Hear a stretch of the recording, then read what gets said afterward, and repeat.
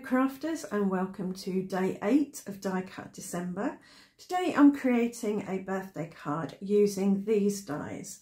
I've got an aperture die, a Polaroid type frame die and a branch die. These are the bits and pieces I'm going to be working with today, and they're all made from hammered white cardstock. This is a 4x6 inch-ish card blank. I've got a panel on top which is slightly smaller all the way round, and I've used the aperture die to cut this trellis shape. I'm not entirely sure what it's meant to be with this kind of bumpy bit, but I quite like the shape and I do like this trellis. It's something I picked up at a charity shop and it didn't have any branding with it, so I don't know where it came from or why it is the way it is, but we're working with it today. This is the Polaroid frame and that's going to sit on there, and I've got one white leafy die cut which is going to sit on there, but I'm going to use this to cut another one from a piece of mixed media that I do, using this piece of hammered white cardstock and this embossing die, and the main part is going to go behind the aperture, and then I use this to cut a green leafy frond from it. I'm going to use embossing ink on this, but I'm not going to emboss. I'm going to use Luscious powders, but I'll give it a brush with some cornflour first so that I'm in with a chance of getting the sticky bits where I want the sticky bits. And I'm going to put embossing ink on my embossing folder. I'm just thinking which bit I want it on. I think I want it on the background, so I'm going to put it on the recessed part of this embossing folder. And just swipe it over without pressing too hard, so hopefully it won't go in the holes.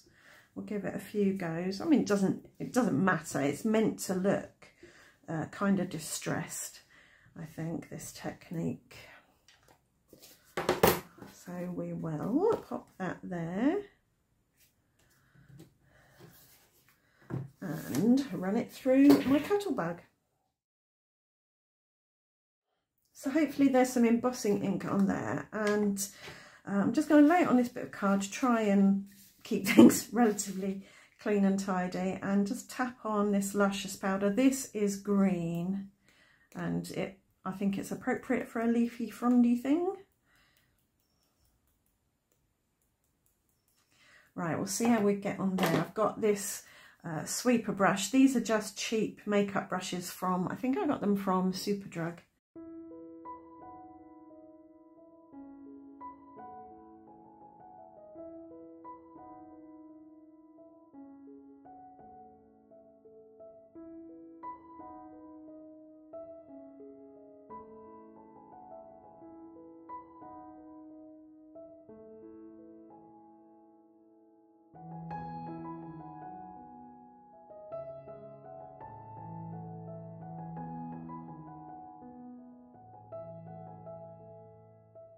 There we go, I've got a very subtle green sheen on there. I'm going to give that a little spritz with water because I think you need to fix the pigment part of the Luscious powder with water, otherwise it might brush off, although it should be fairly well stuck with the embossing ink. I'll just do it anyway and see what happens. There we go. That's made the pigment spread out ever such a tiny bit, which is nice. I'm going to give that a dry with my hairdryer before I do anything else to it. Next, I'm going to add some more shimmer and shine with some of this teal metallic watercolour.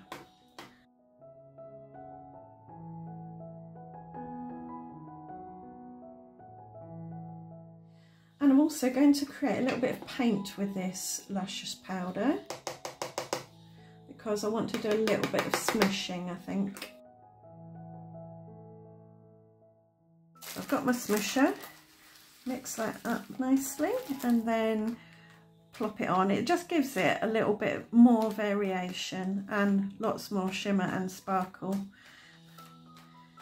and you get a bit of contrast so it's not all the same. There we go. I'm going to dry that with my hairdryer now. Now I'm going to cut a bit of this off enough so I can run it through my die cutting machine and get a colourful set of leaves. But that leaves plenty to go behind here, like that. So I think what I'll do is I'll just carefully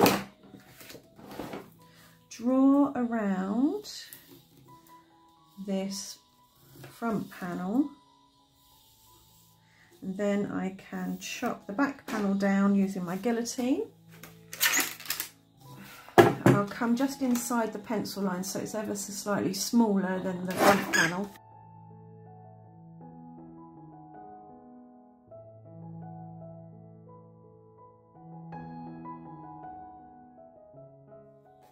So that will fit nicely on there and be hidden behind. I think I'm going to put some micro glue dots on this mesh because I do want it to sit fairly flush with the background, and the micro glue dots I think will probably be the best way of sticking the trellis mesh bit.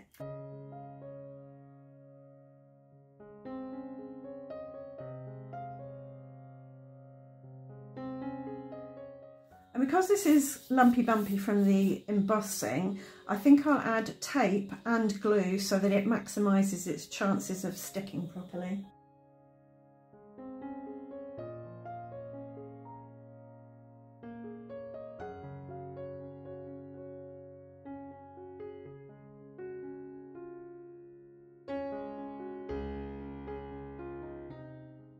And I need to put a bit more card there to cover up that little hole to keep everything level. So there we have our front panel. I'm just going to run my fingernail down the outside, not to distress it, but to kind of bevel it a little bit so it looks like it's been die cut. I think it just looks a little bit neater sometimes, a bit more finished. So that can actually go on to my card blank now.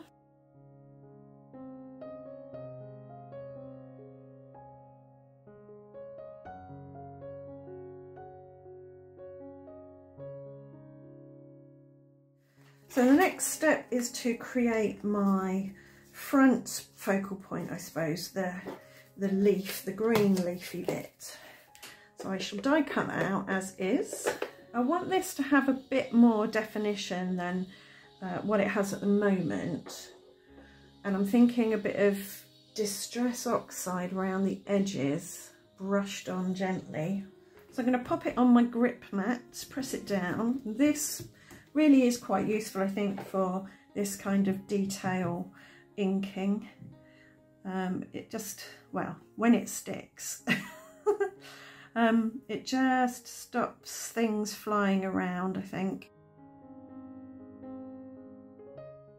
and reduces the risk of delicate die cuts tearing because it's fairly stable on the background. It's not as grippy, I have to say, as my Alter New stamp wheel grip mat, I think. I'm not sure why that is, but it does aid the colouring process.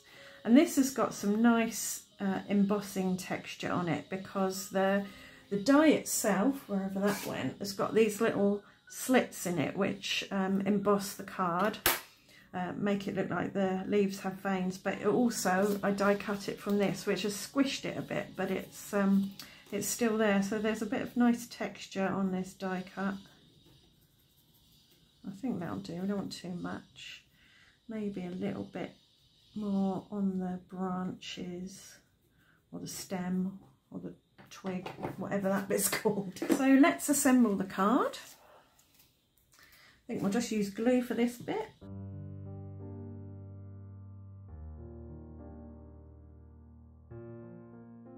I chose quite a big frame here, partly to mask the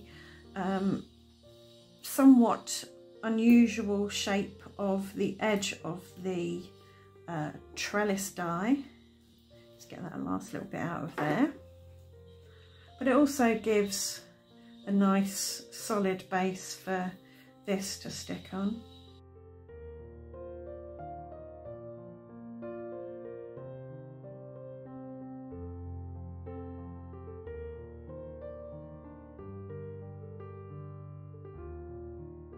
do apologise for the sound of power tools in the background. I'm not sure which of my neighbours is having building work done. It just seems to be everybody at the moment, and there's never a good time of day to record without the sound of power tools in the background.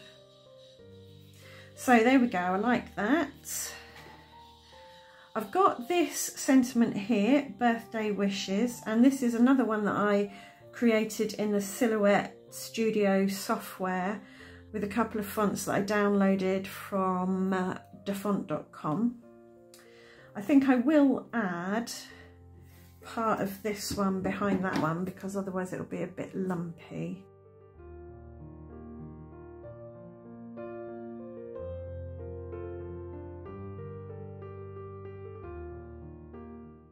I might even just tuck a little bit behind again to give it a little bit of extra. Let's just get another bit of this card, I think, just a thin sliver to go behind the bottom layer to give it a bit of extra oomph as well.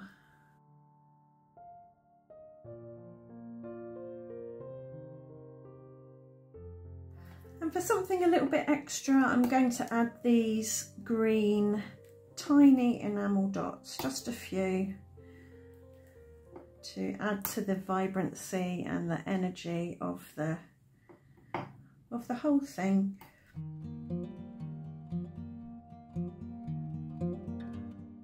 And we've got some pale greens as well, which I think I'll add again for a little bit of variation.